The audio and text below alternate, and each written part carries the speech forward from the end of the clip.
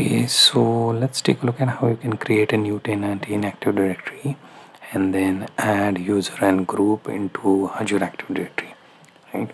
So first thing, let's go to create a resource, right? And then next thing we will be doing is finding the Active Directory. You can find that in identity and then you can click on Azure Active Directory. Now the thing is, you will find option to create a new tenant by clicking on create a tenant. Here you can choose Azure Active Directory. By default you will get free license for default tenant. If you choose B2C option, then it will cost you, right? So in that case we can move to further configurations, right? Assuming that you are picking the basic Active Directory. Here you add organization name and then initial domain name. Then choose the location where your business is and then click review and create. Now let's say I already created one, so I will move to that particular Active Directory, right? So here, as you can see, I have my Active Directory ready, right? So whenever you have multiple Active Directories, you can check the top menu, click switch directory and then click on switch option here, right? You will see the domain you are in. If the current is selected, you can see that you need a switch to the one where you wish to create the group or users, right? So I want to create under the default, which is this current selected. So what I will do is I will just go back to Azure Active Directory, and here on the left hand side you see option to create new users and groups. Now by default you have Microsoft 365 group where you have your one of the user assigned, right? Now what we can do is we create a new group. So let's say group type is for security instead of Microsoft 365. So we'll choose security, then name this DevNami security. If this group is not available, it will show you that way. In my case, I will just choose the group name, then description, security group for company or your company name, right? Here membership type should be set to assigned, right? So we will manually add the owner and member. So let's say no owner is assigned, so I will assign one, which will be default one in my case. Now one owner is added.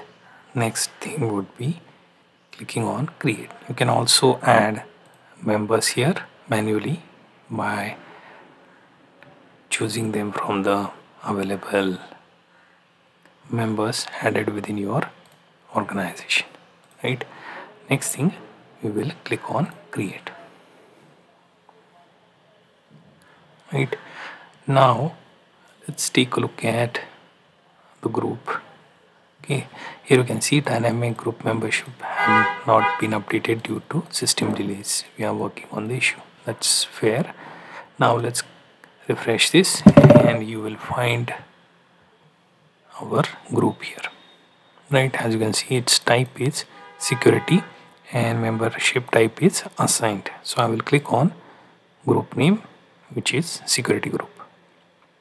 You can see the membership type assigned, cloud, security, object ID, created at. There is one owner and no member as such for now, right? Now in order to add the member, what I will do is I will click on members, right? And then you can click on add members, and like I mentioned before, you will have to go through the list of members within your organization, click select. Right now, once you add those members, those will be listed here, and also you can check them on all members regardless of their user type. Owners is another place where you can find your name listed, right? Then there is roles and administrator, where we can check who is the admin, who has which role, and so on. You can also check the type and their respective description there. Right now, there are admin units you can create. So based on the type of members available, you can assign them to admin units. Right, there is also group memberships, right, where you can add membership. Right, here we already have Microsoft 365 group.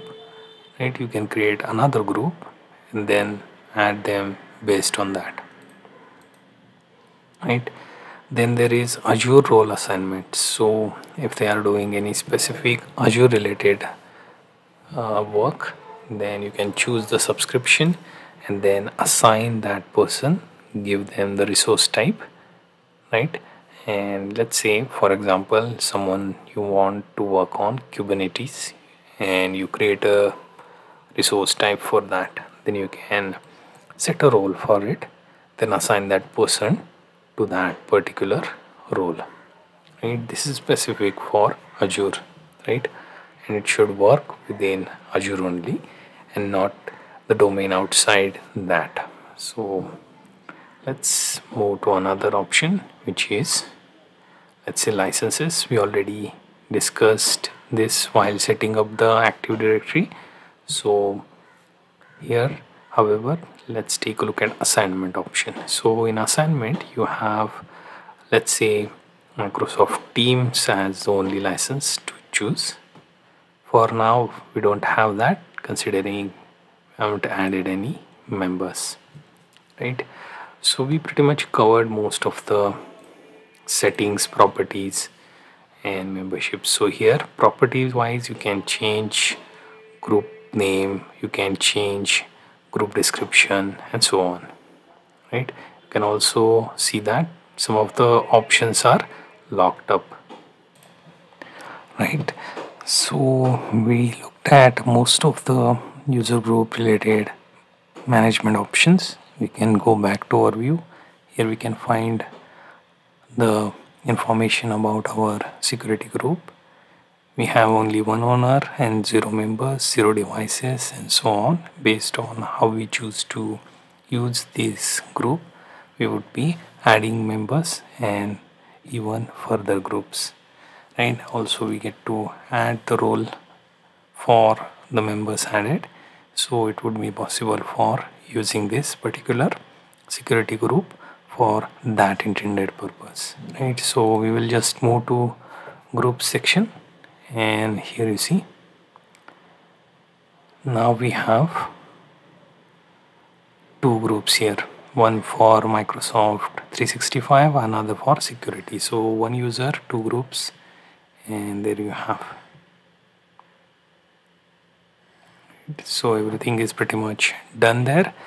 You can see how to create a new user. Also, we have learned how to create a group. Just in case if things are not clear for you, I have shown you how to go to Azure portal, then Active Directory, then within your existing default Active Directory, you can add groups by going to groups and then clicking on new group. Right, and then you will choose all the respective details, type of group, security or 365, add the group name, description, add owners and members, and create the group. Right, then we come back for adding the user. Right, so to add the user, we will click to users section in the sidebar of our Active Directory. Now here we have to check that we already have one administrator, and we can add new user or invite external user. So if we create a new user, will have to go through that process where you can choose their name and the domain already have. You can add your own domain, right? You don't need to rely on Azure for that domain, right? Then name, first name, last name, then group selected, then their roles. So you can click on that, choose the type of group they want, like security, right? And you can also remove them. Then there is role, which is currently the user role. We can see what they are: Azure developer, DevOps. Then you have compliance admin, directory readers, writers, then variety of services within Azure and outside the Azure can be assigned to that person. You can also block the sign in by clicking yes. You can limit the location from country, then add their job title, department, company name, and so on. Right, so this is specific to adding the user within your group. Right, so like this, you have seen how to create a new group within Azure directory, Active Directory, and also learned how to create a new user within Azure Active Directory.